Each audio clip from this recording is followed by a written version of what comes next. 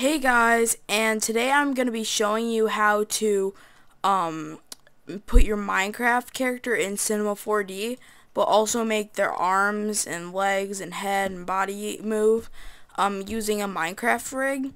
And yeah, this isn't my rig. I forget who. I'll link him in the description, but it's his rig, and I'll put him in the description, give him credit, so go check it out. I will be supporting a download or putting a download in my description. So yeah, let's just get started. So you have to have Cinema 4D open, and what you're gonna do is you're gonna take the basic Minecraft rig skin that you're gonna download. You're gonna put it in, and you're just gonna drag it in there, and it's gonna say that, and it's gonna come up with a black character. Now this is where most people get problems at. All you're gonna have to do is click that material down here and click the little three-dotted ellipses box. That will take you to here, and you go find your skin. Mine is right here. So you're gonna select your skin, and you're just gonna do no, and there you go. So you're gonna open up his char. I'm guessing it's for character. And I don't know. Or actually, let's start out with the render settings. That will make this look pretty good. Sorry. You're gonna put it at 1280 by 720, or whatever you want, as your width and height. I'm just gonna put this on my desktop as SDF, and you're gonna do that. And what I'm gonna do is I'm gonna select PNG and alpha channel. And what this will do is we will be able to put it into like Photoshop or something, and the background will be transparent and it won't show up. It will just show up as the Minecraft character.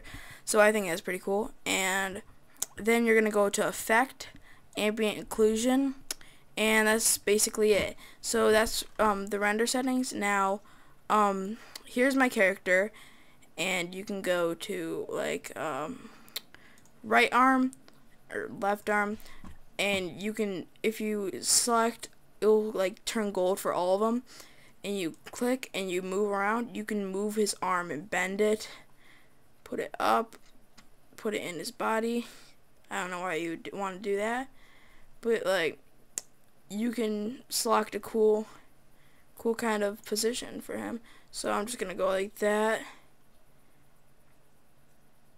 I also use these in my thumbnails, as you probably know. So I'm just gonna go like that and that. Just move his knee like that. He'll be doing some weird kind of position, or he'll like have to pee. But yeah, so let's just test render this out. See, it looks pretty good. Now what I'm going to do now is I'm going to add a light. Sometimes this works, it depends what position it's in.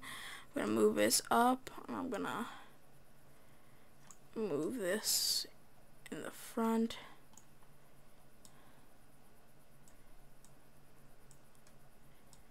And then when we go in and do a test render, it will come out a little bit better, like there'll be a light. There we go. Now I'm just gonna render this out after this test, and it will render out there if you do render to picture viewer. And yeah, so then it will come out, and you go to your desktop and you can open it, and that's kind of a weird position. It usually won't turn out. That turned out kind of bad. But yeah, it doesn't have any face actual rigs, but it's a body. It's a really simple kind of rig. You don't have to know that much about like Cinema 4D to use it. I taught my friend how to use it, and he didn't know anything about Cinema 4D. And yeah, so you don't need to do this, but I'm in Photoshop, and I'm opening a new project, and sorry, I'm burping a lot. I apologize for that. Let's just do a solid color like that. Come Alt delete, and you can just take this and put it in Photoshop. As you can see, the background doesn't show up, so it's awesome. I love this so much. You can see down there, wherever where my little icon is, that's I use this technique to do it, and you see it works. And you can have like a real quick, just like Control J, copy it, put them down here, edit, transform, flip vertically,